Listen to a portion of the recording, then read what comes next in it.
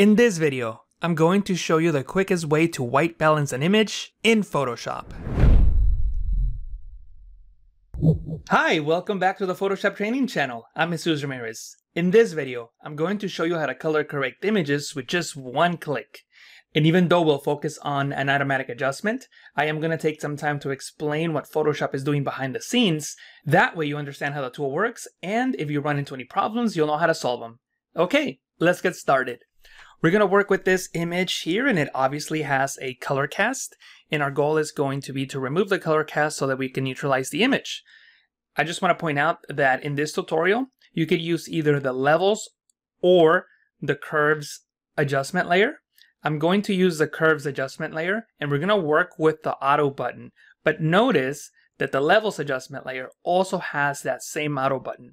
So you can use either adjustment layer for this tutorial. I'm going to stick with curves.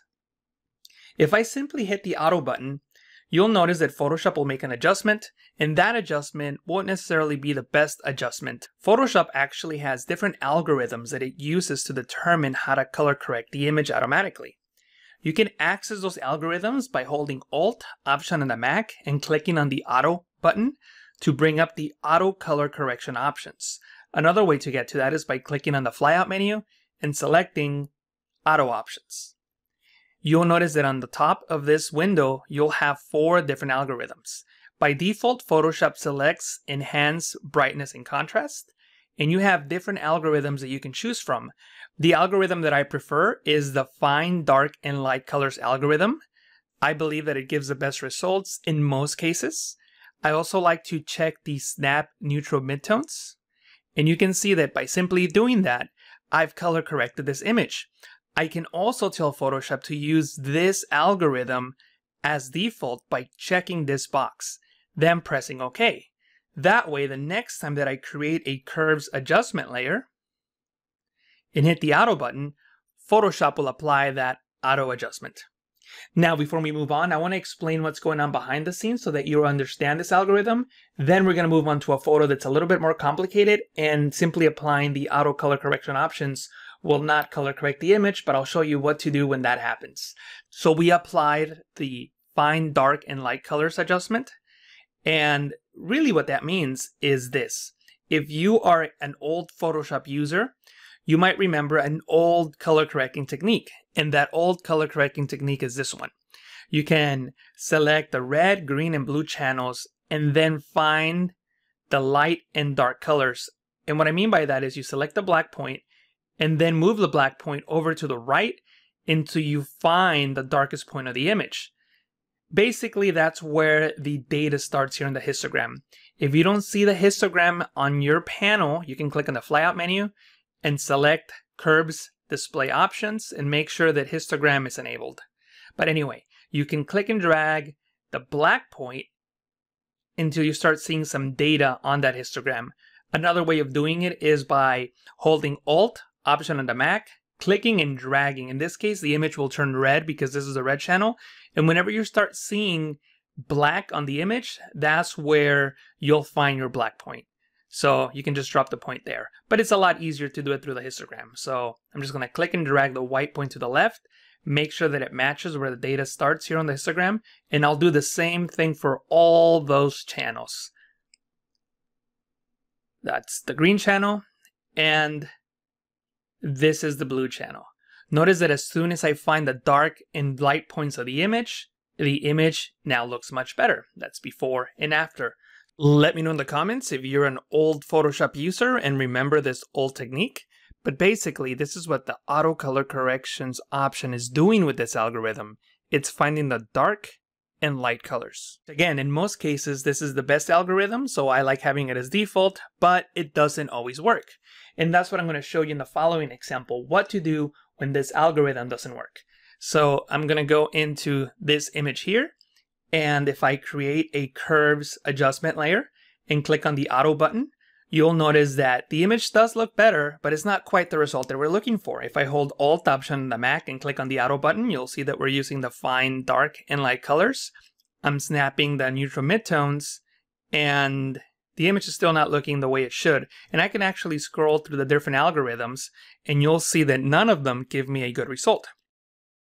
So what I'll do is I'll keep the one I had originally, find dark and light colors, make sure that snap neutral midtones is selected, and then I can come into the properties panel and simply select the gray point eyedropper.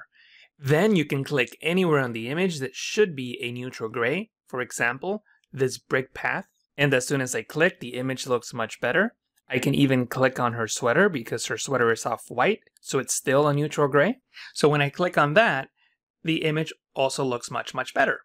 Now you may be thinking, well, why don't we do that from the beginning? Why can't we simply just click on the gray point and just be done with it? Well, let me show you what happens when I do that. I'm going to click on this reset button to reset this curves adjustment layer.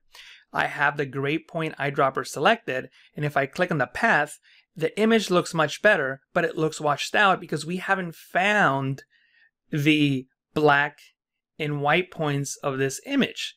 Of course, we can click and drag the black point and the white point of each individual channel until we find the information, but that will take too long. It's much easier to start with the auto button. If it doesn't work, select the gray point eyedropper and click on anything that should be a neutral gray, a gray color. And the image looks much, much better right away. So that's before and after. And by the way, before we continue, I want to mention that if you're interested on learning more about curves and how they work with color more specifically, then I recommend watching my tutorial on cinematic color grading because I go into depth on how the curves adjustment works, how it relates to color correction and color grading. It's one of my most watched tutorials and I believe it's one of my best ones, so check it out. I'll post a link to it right below in the description. But anyway, let's get back to the tutorial. One thing that I want you to note is that when we make an adjustment with the gray point eyedropper, we don't actually change where the white point or black point is. If I click anywhere on the image, you'll see that the only thing that changes is the center point, and that is true for every channel. Notice how I'm not really adjusting the black and white point, just that point right in the center, which is a neutral gray. Also, if you select the black point eyedropper and click on any color, notice that in this case, the black point changes and the black point changed on all channels. So if I go into the RGB mode, watch the black point of the blue channel, which is here, and the green and red channel, which are right here, almost in the same spot. If I click on this area here, notice how all three change. So the black point eyedropper changes the black point for all three channels. The same is true for the white point. Notice how all three change, and I'll click on her backpack just so that there's a bigger difference. You can see the three white points change up here, and I'll reset the adjustment, click on auto, and the same is true for the gray eyedropper. If I click on an area, it will change all three channels at the same time. But the point of me showing you this is that when you hit your auto button, you will adjust the black points and white points of all three RGB channels, and you can adjust the gray point without affecting any of the black points or white points. And there you have it, the one-click solution to color correcting images in Photoshop. In this case, it was actually two, but you get the idea. Let me know in the comments below if you already knew this technique or if you prefer a different algorithm than the one I use. If this is your first time at the Photoshop Training channel, then don't forget to subscribe and to click on the notification button. Thank you so much for watching, and I will talk to you again in the next tutorial.